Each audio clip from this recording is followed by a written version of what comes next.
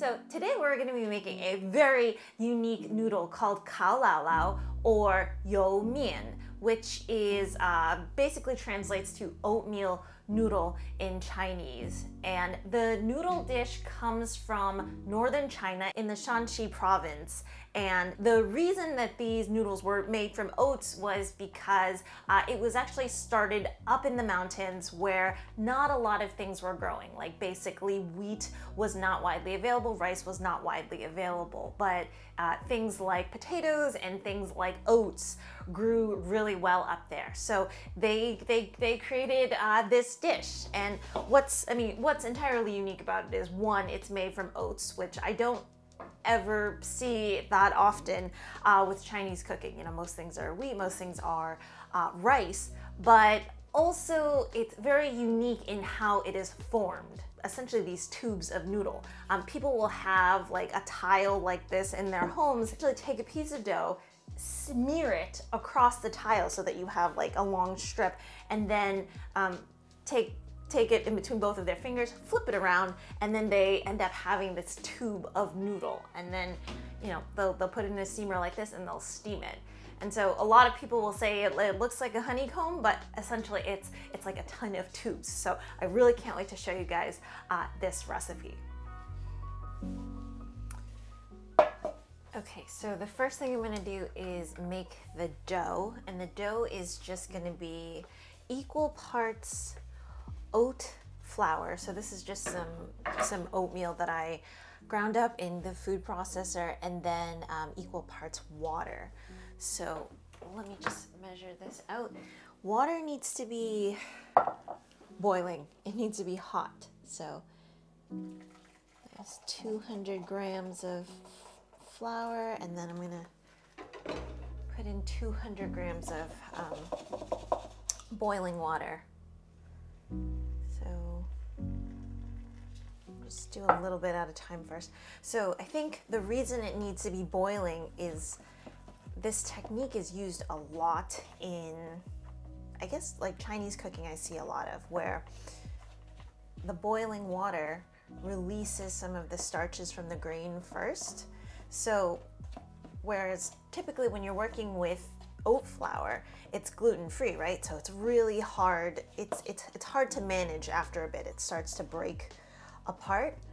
But the boiling water is going to activate some of the starches, and then when you go to kind of knead this, roll this out, form it, it's going to have some structure to it, because that starch is at play and binding everything together.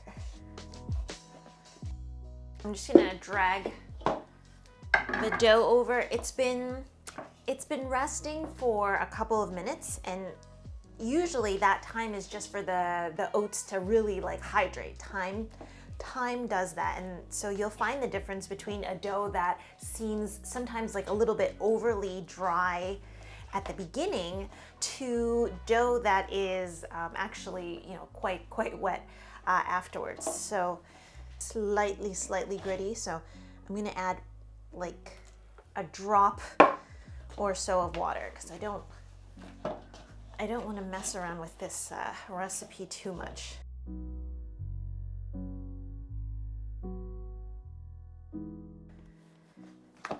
Okay, so I'm just gonna spend a couple of minutes just kneading this together, just to make sure that everything is mixed, all of the dough is hydrated.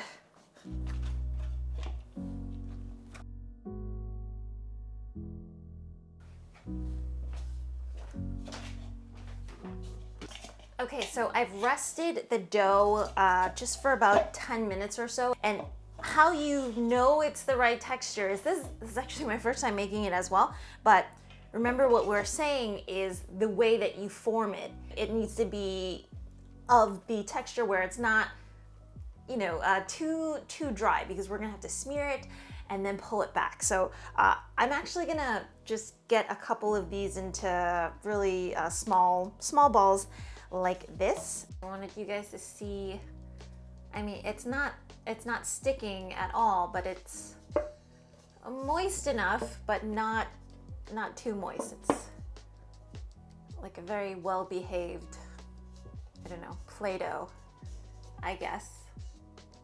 Okay. I have like a marble board like this, but I think if you guys had something like a silicone mat, that's really going to work as well.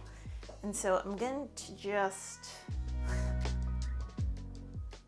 smear this across. Ooh. And then what you do is you flip. All right, that just broke, hold on.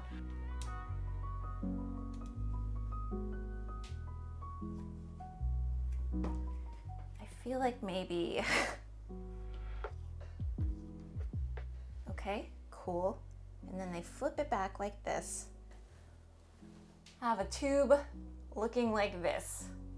Okay, so that was a bit thick.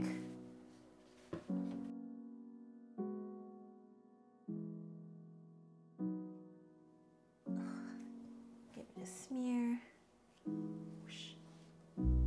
Okay.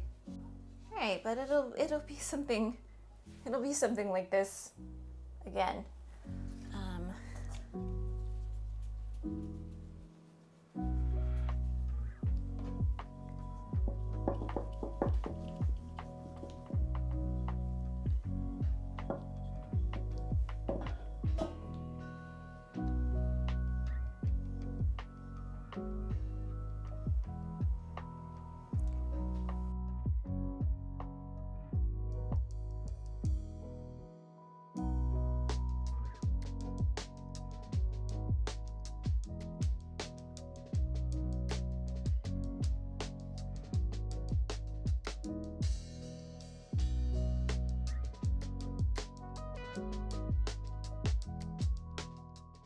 Okay, so the Kao Lao Laos are finished. They look really pretty.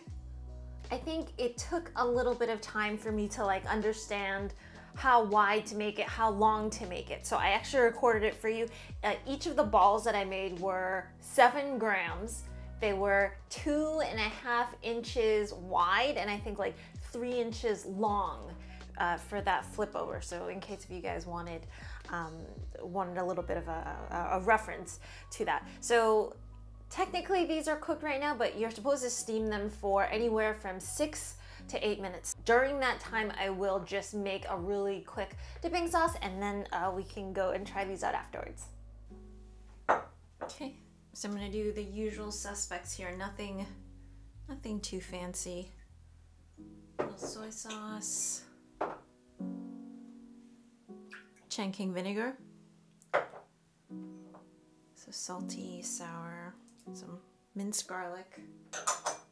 Had some chilies for color.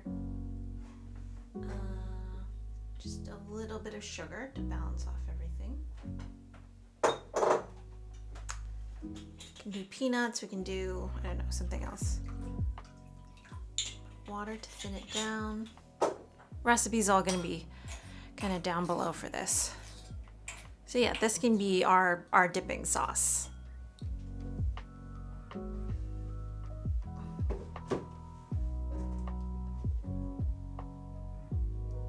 Ooh.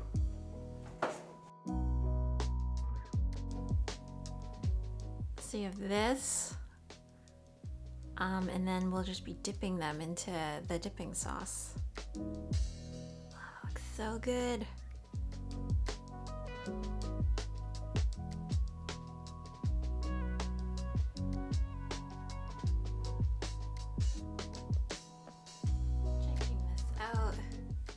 This is actually quite cool. The taste itself is actually, a lot of people say that it's like nutty, it's kind of, you know, grainy. I'm actually just so surprised that it doesn't really taste like oatmeal. It just it tastes like really good pasta. Probably like a buckwheat pasta or something, but there's some like good, there's some good chew to it. I mean, it kind of just tastes like pasta. It doesn't taste like gluten-free pasta. And the good thing is completely made of oatmeal, which is very, very good for you.